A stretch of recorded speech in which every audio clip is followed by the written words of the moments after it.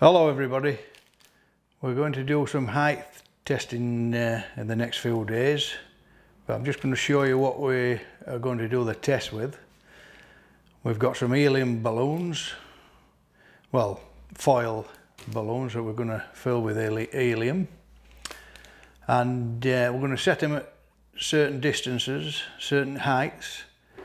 I've got a mixture of balloons, and we're going to do this by using the trusty rangefinder. It's very accurate, so you're going to have to take my word for it.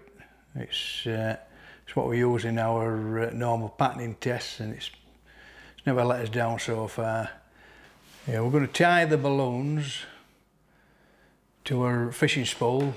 That's 12-pound breaking strain.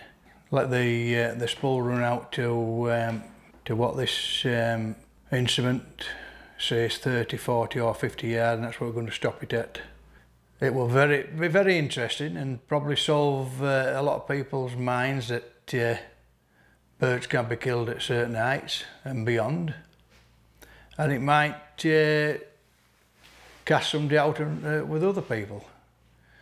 So let's have a look, see what it does. The height test that you are about to see was done as fair as the conditions would allow. It was a still calm day, thus allowing for some accuracy with the rangefinder. The first target, stroke balloon, is set at 40 yards. It does not quite represent a pheasant's body, but it does help show how good even a 40-yard bird is.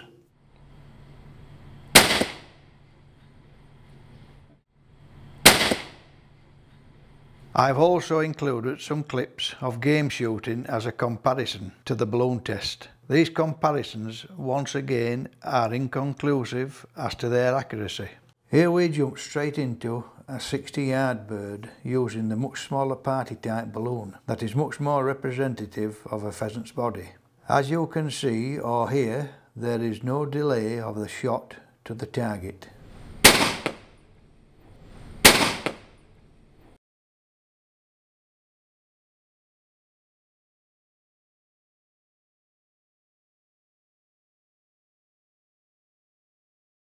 The last clip is 70 yards away, and we use a different colour just to prove the test is genuine.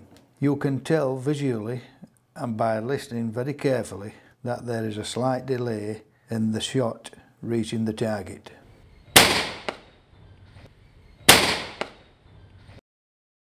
Please remember, these tests in layman's terms do not prove that the pellets striking the balloons would have killed a pheasant.